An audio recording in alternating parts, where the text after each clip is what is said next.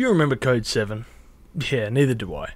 I guess that means a fresh take on their latest album, right? Hi people, and hello my Chili Con Carnage crew, it's Chili here for a 5-minute review on Codeseven's newest album, Go Let It In. I mean it when I said I didn't remember this band. That was until I heard their cover of Boys of Summer, and damn did the original do some rounds back in the day. And I'm sure it was used in more than a few movie soundtracks as well back then. Anyway, their cover wasn't half bad, and it's somewhat of a piss take of the original version. But it was the song the band were mostly known for, which is unfortunate, and it leaves them in the limbo-like state that Alien Ant Farm would be. Their earlier style of music was a flavour of post-hardcore akin to early Thrice or Glassjaw, and isn't too bad if I'm being honest. But with a few years, the group would shift their style completely, turning into a more ambient rock style. And then, nothing happened. For 20 years.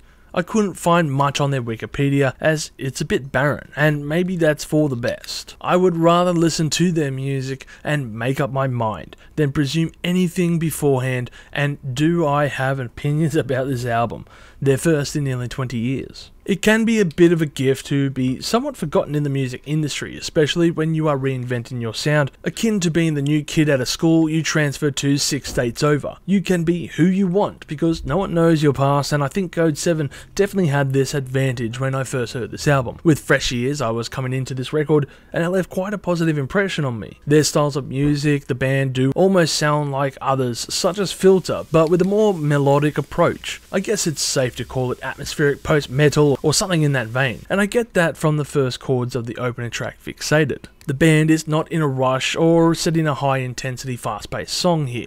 Instead, they are setting the mood and allowing the listener to ease into the transition for the journey ahead for the next 46 minutes. The following couple of songs such as Rough Seas, Hold Tight, or A Hush, Then a Riot seamlessly blend into each other with some great production, which makes the record feel like one big song, and for that I will sing its praises.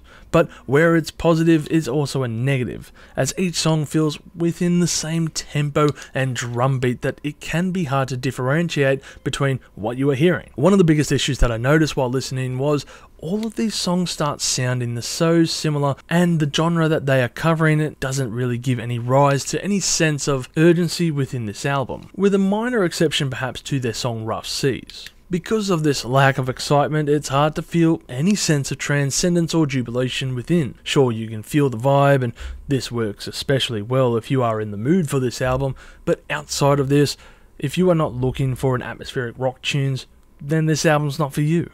With all this said and done, I still found the album enjoyable, and I can't say that it wasn't worth my time. But perhaps this is music more suitable to being played in the background while you are performing activities rather than any other scenario. Overall, I will give this album a score of 5.5 million chilies on the spicy scale, with my favourite tracks being Fixated, Hold Tight, and Starboard. If there's one thing to take away from this, it's that a band that has been in the shadows for quite some time now has returned to the scene and has left at least one of their fans in a state of elation according to the Rate Your Music website. I'm sure that if you are a hardcore fan of Codeseven, then this album should be a source of joy for you. If you've enjoyed this content, make sure to smash that like button, subscribe to us, and stay notified for future music related content because it keeps our manager happy at the end of the day. We are also on Discord, Instagram, Facebook, and all those other social platforms if you want to check us out. As always people, you have a great day and stay spicy.